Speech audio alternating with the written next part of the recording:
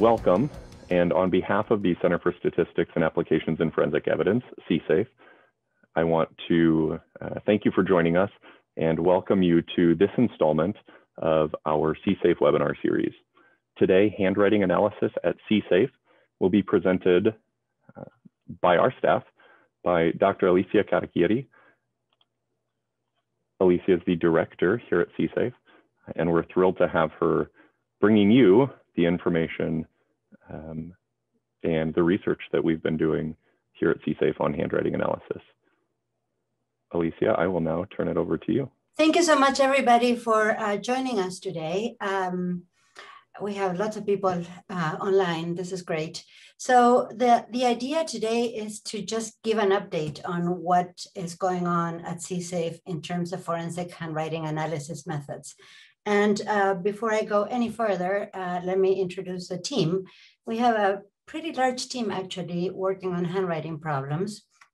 At ISU, the two faculty members working on this are my colleague Danica Oman and myself. We have two graduate students, Madeline Johnson and Andrew Lim at this moment. And we're working with two undergraduates, Anisha Ray from statistics and James Taylor from computer science. Professor Hal Stern from UCI is an occasional contributor to the handwriting project.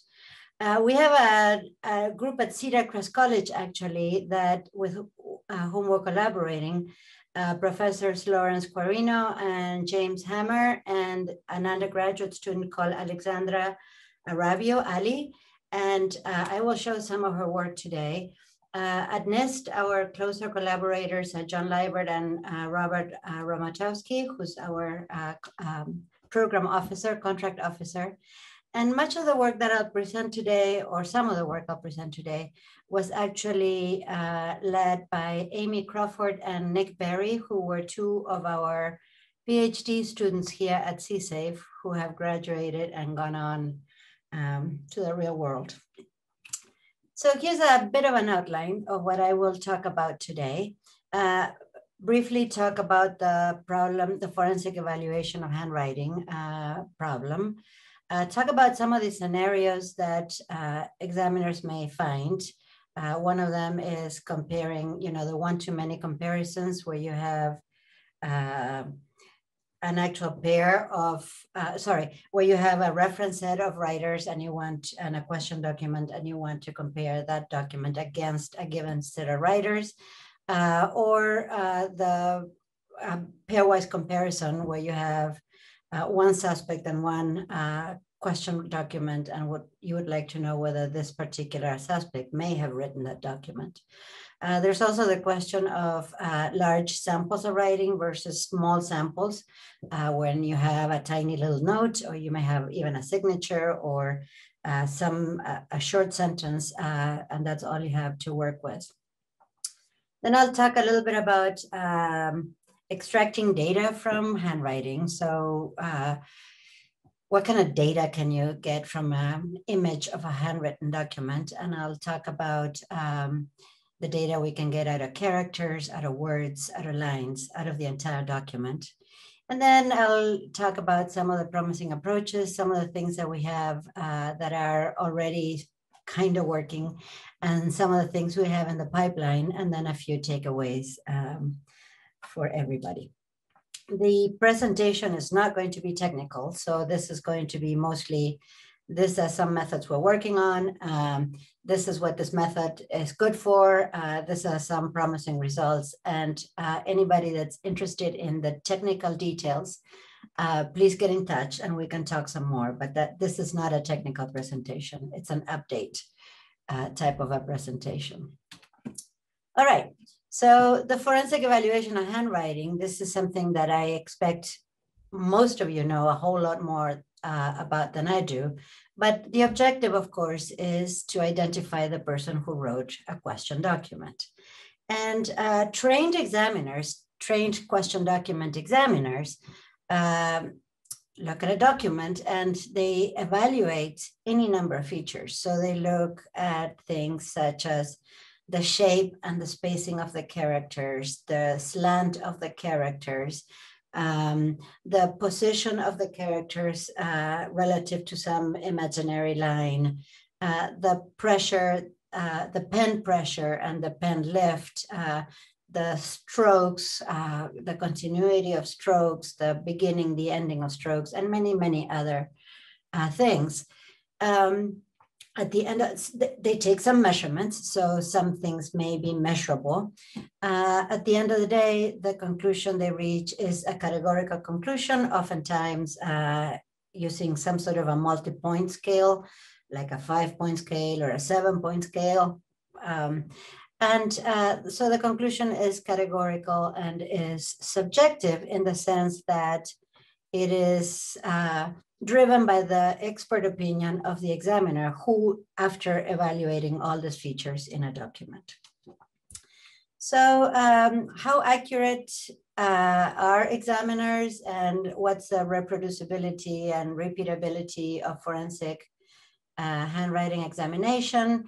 There's been many studies, some smaller than others, some better than others, that have suggested that handwriting examination is reasonably,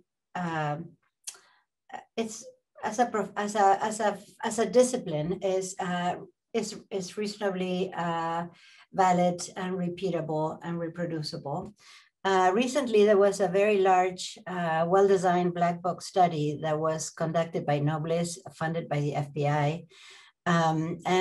Results, the study was presented at the AAFS meetings this year, so last month.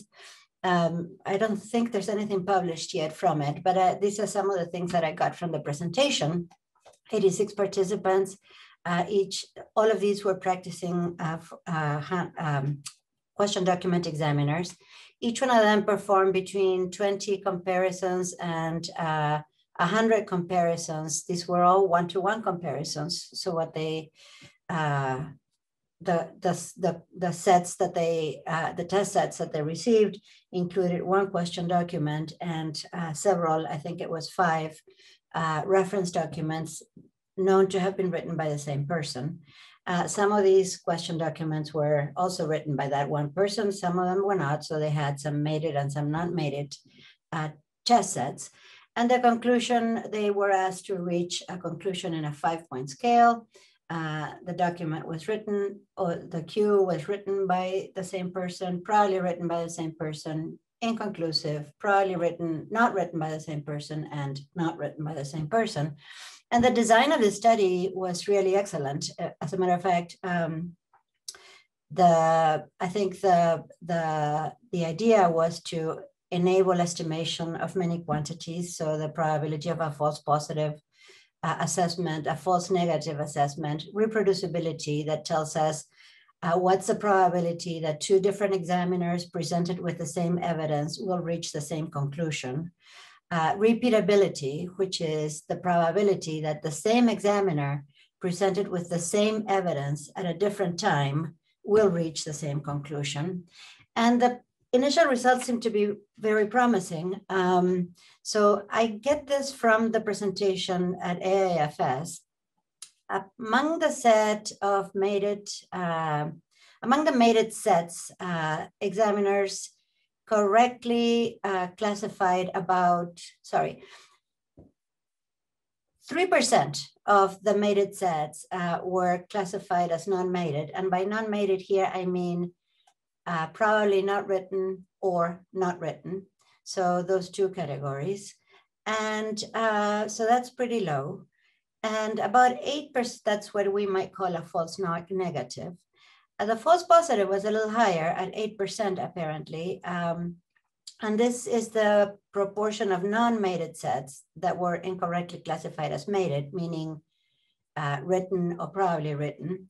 And there were some inconclusive. So about 8% of the comparisons among the mated sets was inconclusive, 15% inconclusives among the non-mated sets. I should say, however, that I'm not exactly, the numbers that I'm reporting here are from the presentation, but the final slide in the presentation presents a lower false positive and a lower false negative rate, and I'm not exactly sure how those were computed in the end. So I am just presenting the numbers that they showed in the presentation.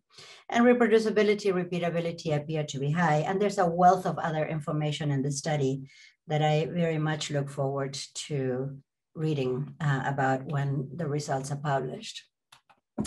So it seems that there's something to be said about the validity of handwriting examination, but of course, you know, this is not perfect.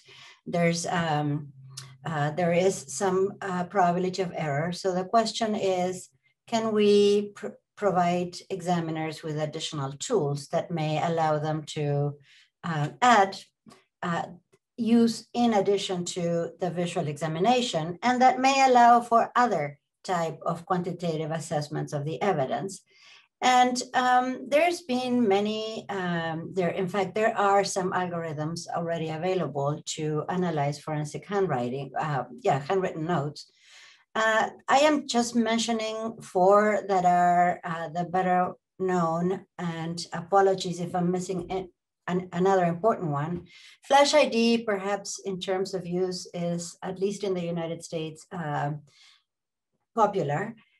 This is a system, this is a proprietary system produced by Sciometrics, and it's really hard to beat. This is a fully automated system that identifies the writer of a question document by comparing this question document to a set of reference documents in a database. And I am not going to talk much more about Flash ID, but it is highly accurate, and I think it's being used by many organizations. FISH, this is a system that's used by the United States Secret Service, and I really don't know a whole lot about it, so I'm not going to say much more about this. Wanda, this is a European system. This is, again, a really sophisticated system that works the entire pipeline from acquisition and cleaning of documents to measurements to comparisons, and it's modular. So this is a really very sophisticated system, and it was constructed to be back compatible to FISH. Cedar Fox is from University of Buffalo. This is produced by Srihari and others. And this is actually semi-automated system in the sense that this is like a computer-aided, for examiners, this is a computer-aided evaluation system. The examiner sits at the computer and tells Cedar Fox what he or she would like to measure and look at, or what is it that they're focusing on. And Handwriter, this is the software that we have produced at Iowa State, or we're in the process of producing at CSAFE. It's also fully automated. It's also modular, and it's one nice thing about it is that it is open source, meaning free. So algorithms are really not meant to replace examiners. They are meant to provide an additional tool, an objective tool. They may be complementary to examiners in the sense that algorithms sometimes see things that examiners may not see. And so in this sense, they add information to what the examiner is already doing. And I think from our point of view, the most important thing about algorithms is that they provide a quantitative, probabilistic assessment of the evidence. And why do we worry about probabilistic assessment of evidence? Because obviously, at some point, I hope that we agree that it would be nice to be able to move to some sort of a likelihood ratio framework, some more of a statistical framework to summarize the probative value of evidence. And so let me very briefly mention what the likelihood ratio framework is all about. This is a likelihood ratio is one number summary of evidence. And what the likelihood ratio does is it quantifies the strength of the evidence in favor of two competing hypotheses. the hypothesis that, or the proposition that is set forth by the prosecution, which is that the defendant or some specific person is the author of a question document, and the proposition that is put forth by the defense, somebody else wrote the question document. And I should say that the defense proposition can vary. And so we're now, when people talk about the likelihood ratio, that's really a misnomer. There's many different likelihood ratios one can compute in every case, depending on how this defense's proposition is framed. That's not something I'm going to talk much more about today, just a little bit. But in any event, the likelihood ratio tells us the probability of observing the evidence we have observed if the prosecution is right, over the probability of observing the evidence that we have observed if the defense is right. And so one thing that algorithms allow us to do is compute these two probabilities, or these two components of the likelihood ratio that really we cannot compute unless we have some sort of quantitatively assessing the similarity between two documents. So here's a few notes. This is an aside. So the likelihood ratio, mind you, doesn't address the question of interest. So it doesn't say anything about the probability that the prosecutor is right or the probability that the defense is right. In order to say something about those hypotheses that refer to the defendant did it or the defendant didn't write it, to decide between those two, we have to insert into the analysis, if you will, our prior beliefs about HP and HD. And so this is the problem. This is something that the jurors are expected to do, not the forensic examiner. The forensic examiner is expected to offer an opinion on the evidence, not on the source of the evidence, just the evidence itself. And so in this light, the conclusions that are used by examiners are a bit problematic because those conclusions talk directly about the writer. So when we say the writer, it's highly likely that this person wrote this document. In reality, what we're doing is we're talking not about the evidence, but about what happens when we combine the evidence with our prior opinions about the two competing hypotheses. So that's one thing I wanted to say. The other thing I wanted to say is that I mentioned this, that the defense's hypothesis determines the scenario in which we're working. So who are the alternative writers? Are we comparing the question document to documents from a closed set of writers? Are we comparing the question document to a specific document? So how the defense frames his or her proposition will depend on the method that is appropriate to address the question of source. And I won't say anything else about this, but anybody that's interested, I encourage you to go look at Hepler's and others' paper. There's an excellent discussion about these issues in terms of what the different likelihood ratios are that you might be able to, that you should be considering depending on the situation. So without further ado, let me talk a little bit about some of the work we're doing at CSAFE. So we're looking at several scenarios and trying to develop methods that are appropriate in each one of these scenarios. We're looking at the scenario where we have a question document and a closed set of potential writers. But we're also looking at the case where the author of the document could be the suspect or anybody else in a relevant population. So that's what I call an open set of potential writers. In the case of the closed set, the defense's alternative here is somebody in this specific group is the author, not my client. And this is a scenario that works well, for example, when you know that the author must have been a student in a high school, for example, or individuals with access to a certain location, or members of some terrorist organization. So this is where doing a comparison of the question document to samples obtained from the members of each of the members of the group would make sense. But there's other situations where I have a suspect and a question document, and I ask myself, is it possible that the writer could have written this document? That's a question that we ask. And so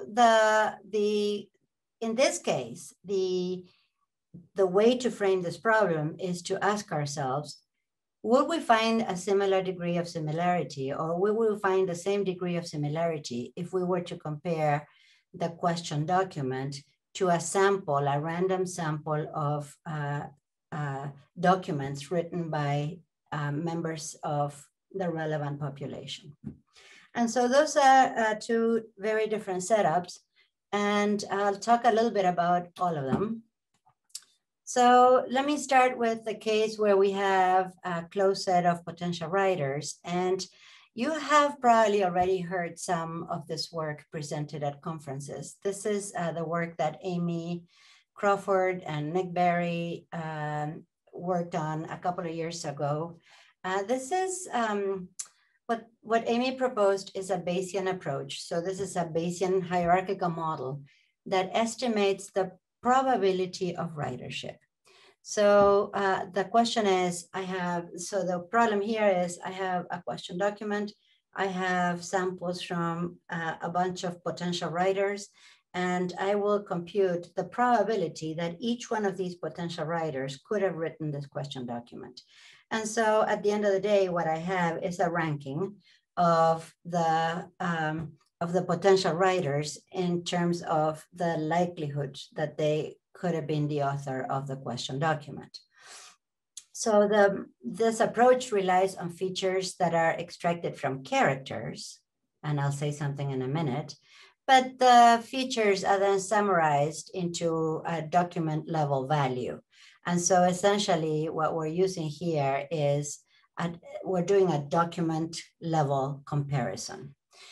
This is one of the projects. This is one of the things I'll discuss in a minute. Other things we're doing is we're looking at character level features and seeing whether we can find associations to the attributes of the writer. This is the project that Alicia is leading.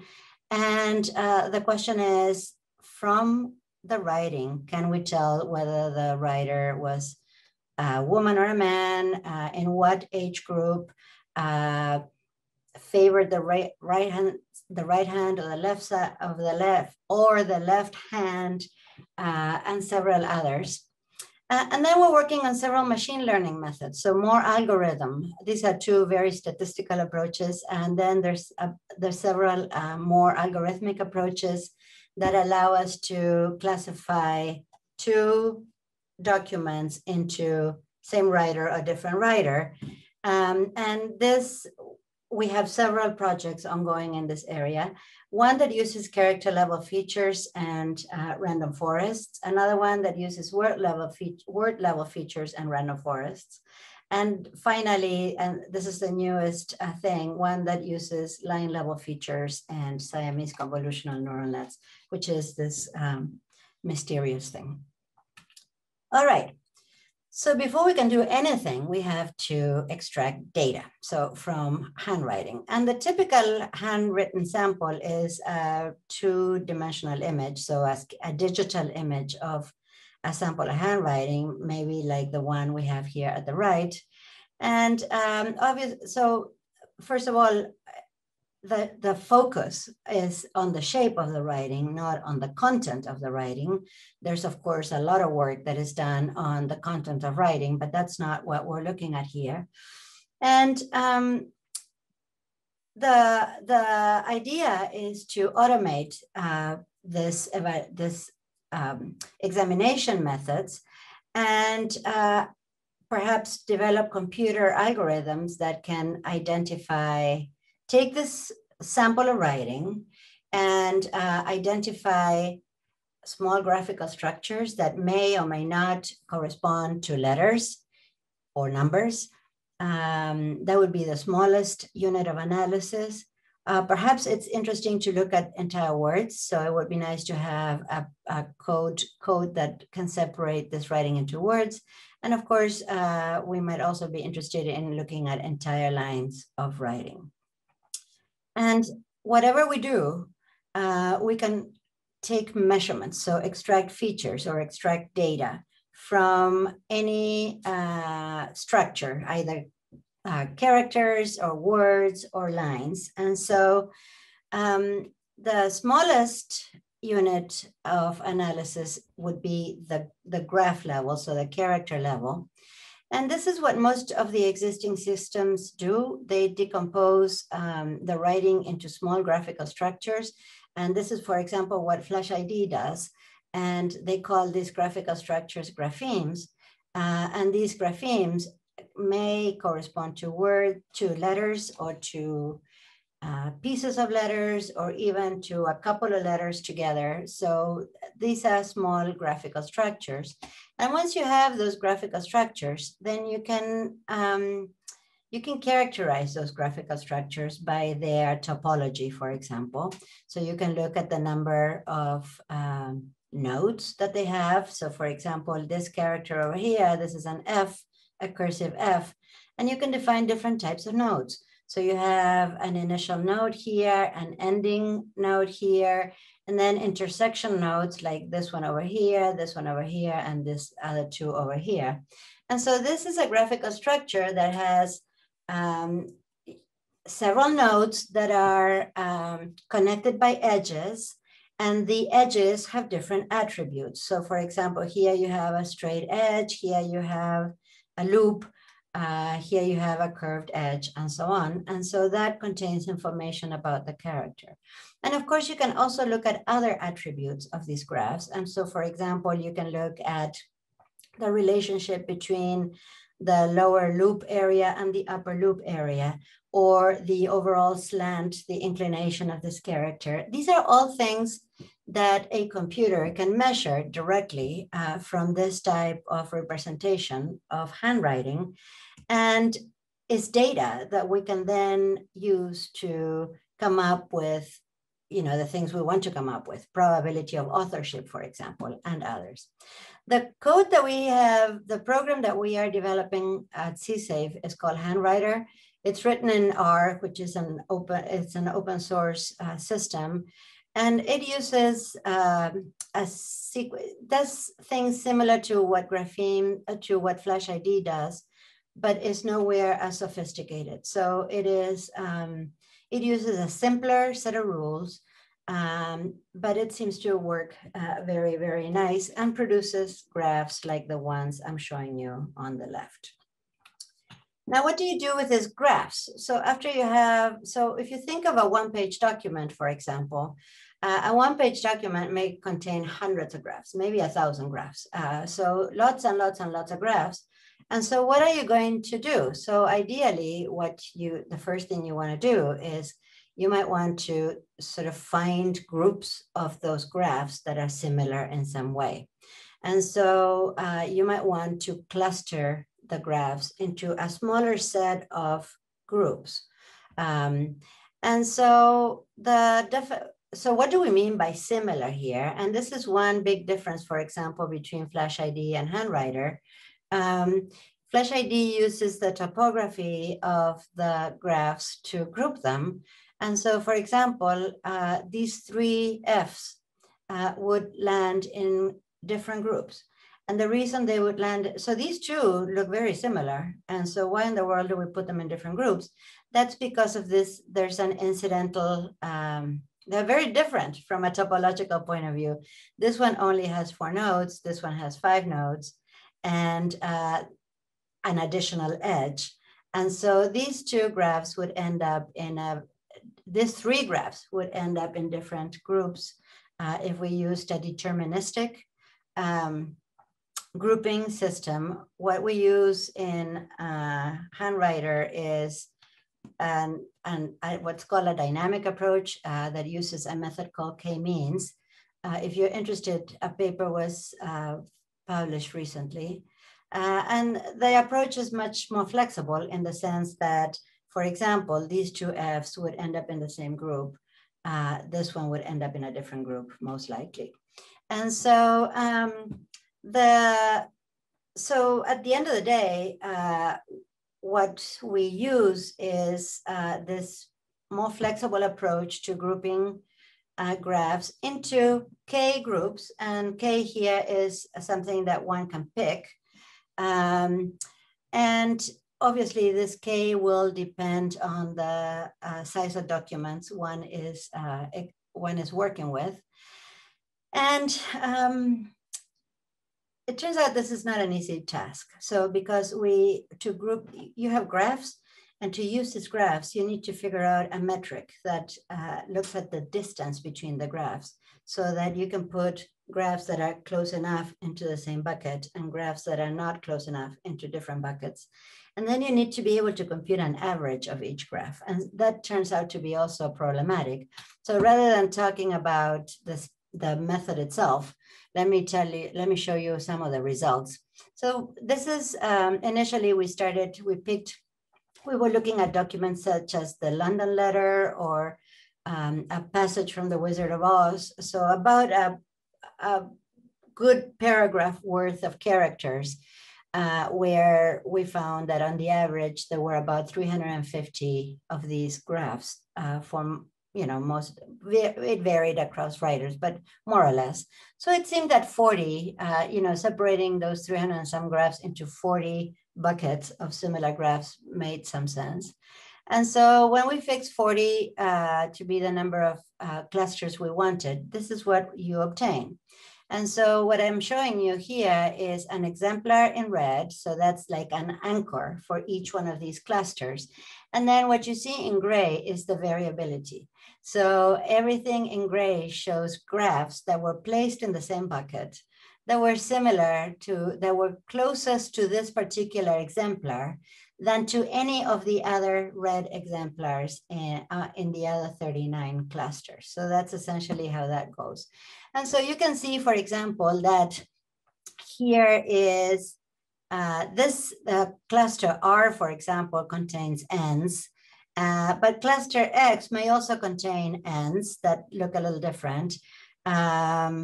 Here's a cluster AL that contains F's, but here's another cluster that contains F, and here's another one that may contain F's, and yet another one that may contain F's. So this is this is artificial. This is what the computer finds, but this is a way to, and some of these clusters are much less variable than others. For example, this one that contains O's, the variability around the red exemplar is much smaller than this one, for example, that contains this character with two loops, and the variability is all over the place. And so some of these clusters may be more informative than others. So once we have a way to cluster this graphs, then the data that one piece of data we can extract is the frequencies with which each writer contributes to each one of these buckets. And so, for example, here you have 40 clusters, those are the columns. And then along the rows, I have documents and writers. For example, here we have first document written by writer 1. Here I have first document written by writer 38, and so on. And I just simply count. So this writer 1 had 42 graphs in cluster 1, 21 in cluster 2, and so on and so forth. And the question is whether the observed frequencies with which each writer contributes to each one of these clusters is informative in the sense of, can I tell who's the writer if I look at these frequencies once I process their documents? And so here what I'm showing you is we have 3 writers, writer 12, 66, and 124. And each one of these bars corresponds to a cluster. And what the height of the bars corresponds to the frequency. This is all London letters. So the height of the bars correspond to the frequencies with which each writer contributed to each cluster. And you can see that they're pretty different. Like the bottom one has an abundance of graphs just about everywhere. The top one, the middle one focuses on the first few clusters. This first one has a peak here in this later clusters. And so there seems to be some information. And so so we, being statisticians, said, well, you know, these frequencies look like multinomial random variables. And so we can write down a model where we can estimate, given the observed frequencies for each writer and each document, we can fit a model and estimate the probability for each writer of contributing graphs to each one of those clusters. And again, no details here, but it can be done. It turns out that from that information, we can then compute the probability of writership, essentially the probability that writer W star, let's call it, is the author of the question document using the estimated vector, the multinomial vector for that particular writer. And I don't know how much you can see, but it doesn't matter. So here's 90 writers so what we did is we took writers from the CSAFE writing database, and we took writers from the CVL writing database, mixed them all up, and threw them all into a model and see what happened. It turns out that results were pretty darn good. So what we did is we held back one document from each one of those writers and used the other documents to estimate model parameters. And so given those model parameters, then we went back to the 90 question documents to see whether we could correctly allocate those documents to each one of the writers. And we did pretty well. So the blue here along the main diagonal is the correct probability. So is the probability of writer. So what ideally we would have liked to see is nothing in the off diagonals and only probability in the on diagonal. So for example, for all of these writers in the middle here, we correctly allocated them to the corresponding question document, all of these here, all of these here. And then we have a few writers like this one, for example, that we did not. So for this writer, for this particular question document, for example, we had 9% probability on this writer, some probability on the actual writer, 52% probability on some other incorrect writer, and so on. But as you can see, for most of the writers, we got it right. So the question is, so here's the same results where you can see it a little bit better. But can we improve on this? And so the next step in this particular analysis was to add graph level features. So if we look at the slant of writing, so here's, for example, one particular writer. This is Our London Business is Good. So this writer has a pretty clear slant. And the way we measure slant is by looking at the angle between the dominant direction of the character and the horizontal axis. And so that's an angle. And in polar coordinates, those angles live between 0 and 2 pi. So they live in a circle. And what I'm showing you here is for this particular writer, all of the graphs that this particular writer contributed to this particular cluster, these were some of them, for example. The directions, most of the slants were concentrated along the same direction. The red, so these are the observed angles for this particular writer, and the corresponding frequencies are given by this blue bars. And the red distribution around that is called a wrapped Cauchy distribution. That's a probability model for angles that takes into account the fact that angles are restricted to live between 0 and 2 pi. And so doing statistics with angles is not the easiest thing in the universe, but it can be done. And so let me skip this because otherwise I won't get anywhere.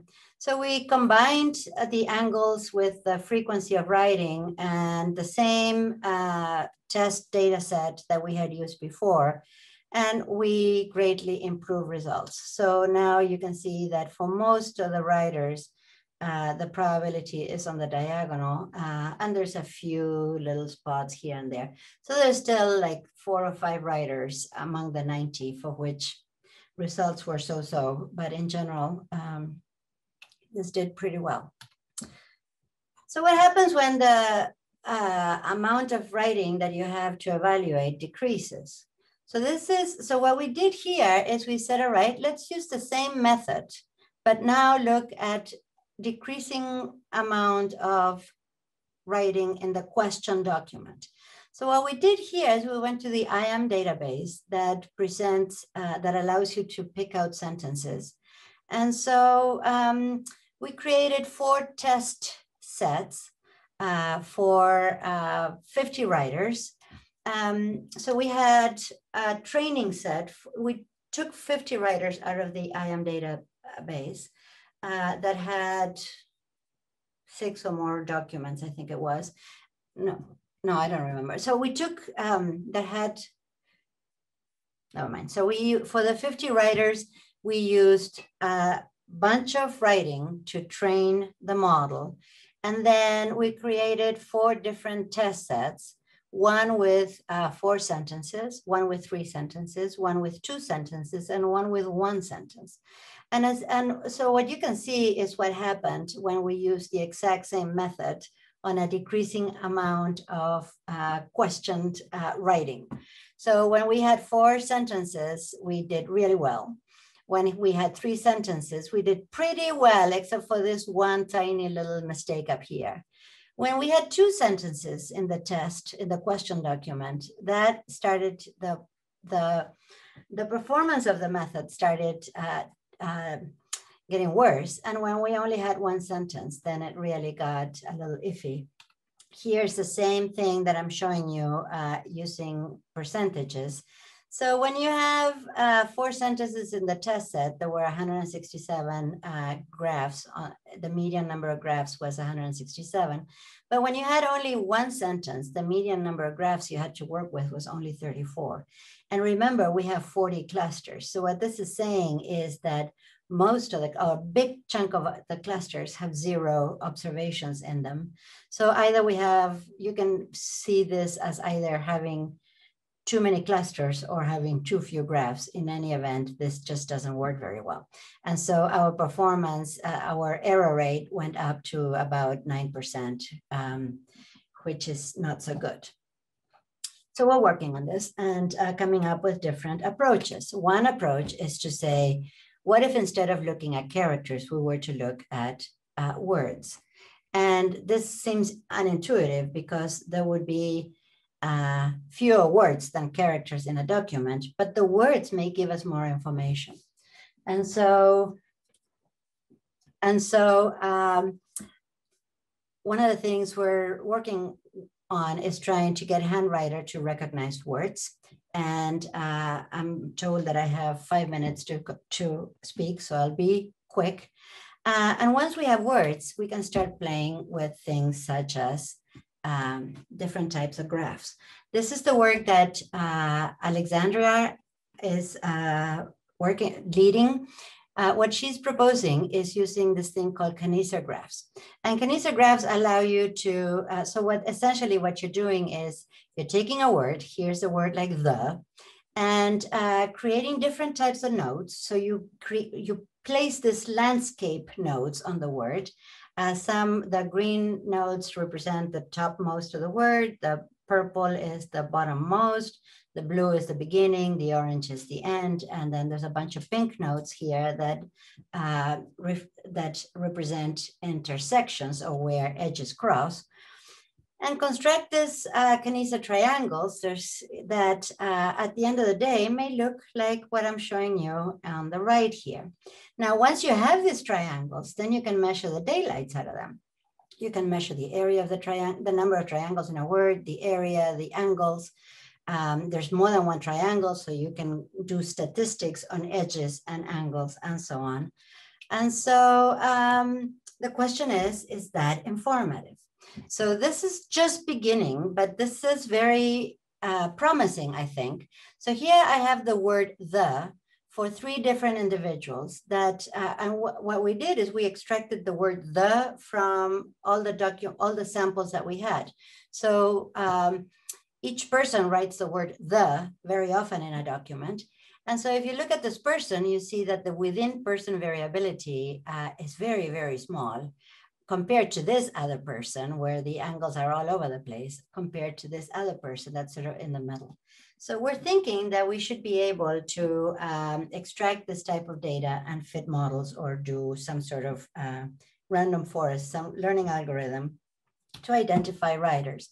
And if you think you've seen something sort of similar, you have Cedric Newman and collaborators in 2015 did something not identical, but similar with latent print evaluation.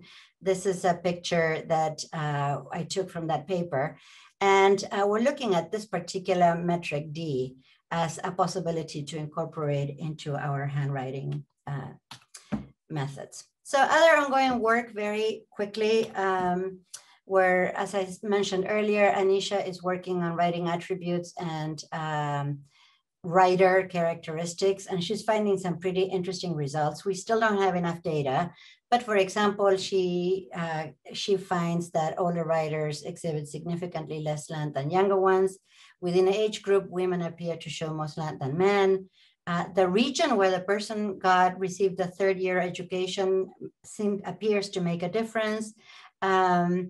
So the strength of this, and furthermore, there's interactions. So the strength of these effects depend on the type of characters we're looking at. Madeline is working on extending the multinomial response model that I mentioned earlier to when we have one-to-one comparisons. And so what she's looking at is looking at pairs of documents and finding the way to compute a distance between those documents. And so the distance, the difference between those documents that she's using consists of a k+1 vector of features. The first k features are just the differences in the multinomial proportions. And the last feature is the Euclidean distance using those 40 multinomial proportions. And she's getting some pretty good results. So for example, this is when you have a short prompt. The red here represents the random forest scores when the same writer wrote the 2 documents. The blue is the random forest scores when the different writer wrote the 2 documents. For the Wizard of Oz, you get better results. Of course, you have more information. London Letter, same thing. And when you combine everything, you're getting pretty good separation between the random forest scores. So this looks like it might allow us to say, with a certain degree of with a certain probability, these 2 documents were written by the same person or not. Stay tuned. The final thing I want to mention is the Siamese convolutional neural networks. This is one of those mysterious machine learning methods. And essentially what these are is 2 coupled networks, convolutional networks. By that, I mean, you take 2 images, here's the cute puppy and the cute kitty, and the network processes them in exactly the same way. So using the same architecture, computes vectors of, summarizes the image into some characteristics and then compares those characteristics. And what you get up at the end of the day is a measure of similarity between the 2 images that you fed in. Now, how does that work for handwriting? We're still investigating. The picture, I don't have any results to show of our own yet. This is the work that Andrew is doing. The picture that I show you below here comes from a publication in 2017. And these are two different writing samples. And the red things that you're looking at, so comparing this on top with this on bottom, and this on top with this on bottom. And the thing you're looking at is, the red is where the convolutional neural net is focusing on. We continue to collect data and to produce software. So, and one thing that we're trying to get going is a comparison of Handwriter and Flash ID. This is a project still in the works. So some takeaways. It's true that there's technology and that at some point, I imagine handwritten documents will go the way of the dodo bird, but that's still not happening. And there's still handwriting evidence used in cases. The Nobles black box study that was recently completed suggests that the question document examiners do exhibit reasonably low error rates, not zero though. But reasonably low, maybe in the order of 5%, 10%. And so algorithms can be valuable as they allow the examiner to, first of all, we can have them to carry out the one-to-many comparisons or quantify similarity between two items. And so we're developing at CSAFE a variety of tools. What we want at the end of the day is to be able to compute the two components of a likelihood ratio, the probability of observing a certain degree of similarity between two documents if they have a common source, and the probability of observing the degree of similarity if they have a different source. And so at this moment, we're really eager to work with practicing examiners and with labs, not only on testing methods, but also, understanding from you whether what we're doing is useful. And of course, providing training in statistics that's useful for examiners. And everything that we produce, just as a reminder, is open source and in the public domain. So if you want to look under the hood, you're more than welcome to do that. Thank you so much. And that's my email address. I'd be delighted to talk with any of you and our website. And sorry for speaking so long. Thank you, Alicia. We have a handful of questions here, and I want to make sure that you have an opportunity to address these first two. They were answered by other participants, but the first question we got is, the examiners knew they were being tested, presumably, and I believe this is in regard to the FBI Nobles study that you mentioned at the very beginning. Yeah, I'm looking at the questions. So I think so, Chris. I'm not sure, but I believe that they knew they were being tested. The person to ask, of course, would be, so Austin Hicklin and Lisa, Austin Hicklin and Jim Peters are the two people I've been in contact with about this. So I think the answer is yes. Then there's another question from Shreya Rastogi. In the FBI Nobles study, did the examiners conduct the entire assessment themselves through visual examination? Right. They did not include any algorithm. It was exclusively real examiners that were included. How do you obtain the denominator for computing probability? This is a question I'm not sure that I understand what this question means. I believe you were on slide 7 when this question came in. Oh, slide 7. Okay, so let me check that then.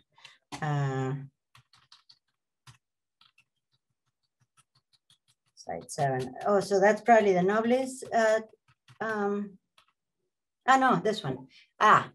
So how do you compute the denominator?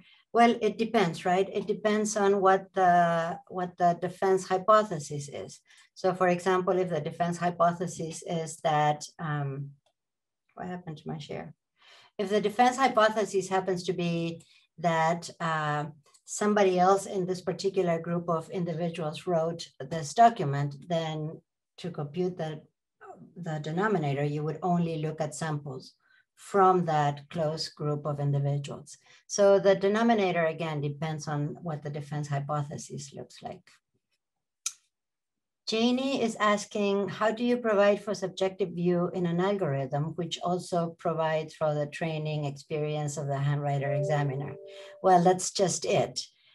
So algorithms are dumb in one sense, but don't have a horse in the race in another sense. So algorithms are not subjective, and what you want to do is eliminate the subjectivity. So examiners, obviously an algorithm is trained also, but in a different way. So you don't. John is asking John Welch is asking, in the closed group scenario, how would a court be convinced that the writer of the question document necessarily came from that group? I wouldn't know that.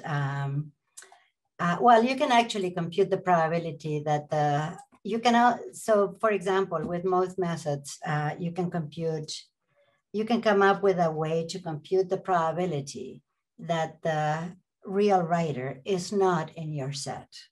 So if you think about it, one way to think about that is to look at, well, you need more information, but you can compute the probability that the writer is not in your set.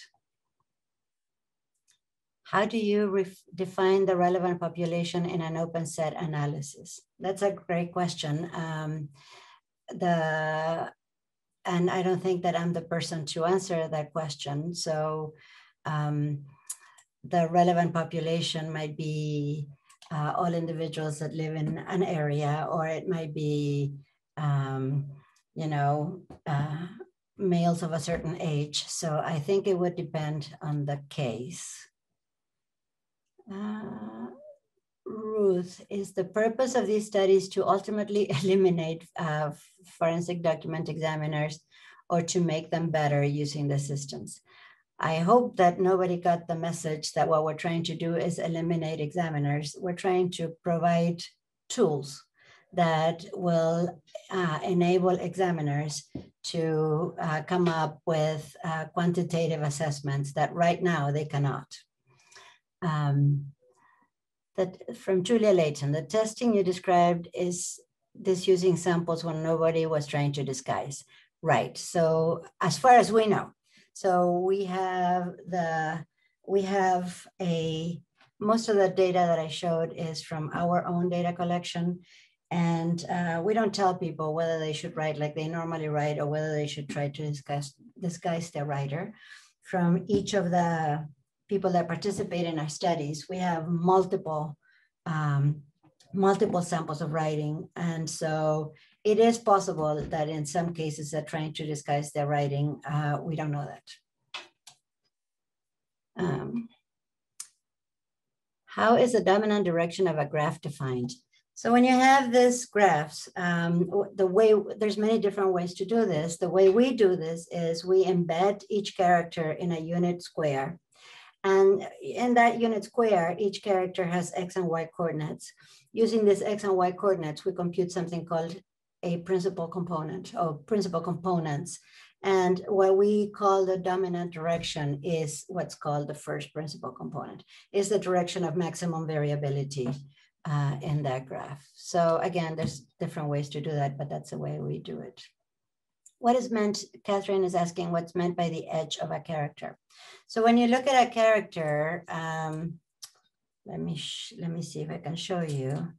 I'll share my screen again. I don't even know if Catherine is still here, but if you look, for example, at these characters, let's look at the F in the middle. So the edge connects two nodes. So here we have an edge between this node and another node.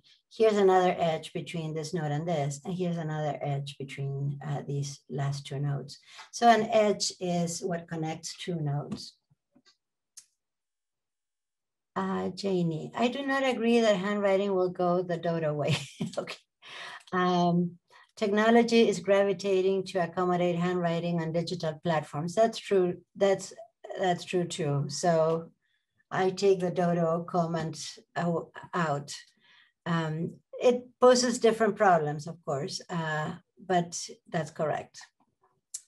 Marty Herman, you are computing the probability that a particular person is the writer. That's a posterior probability. Does that mean that a likelihood ratio is not needed? That's a good question. So this is the Amy approach. And essentially, yes, we're looking at, so what we're doing is we're doing this one-to-many comparisons, and we're saying, what's the chance that this person was what's the posterior probability that this particular writer was the author of this question document? And so, yes, in that case, we're computing here the posterior probability is really more of a measure of, it's a measure of similarity.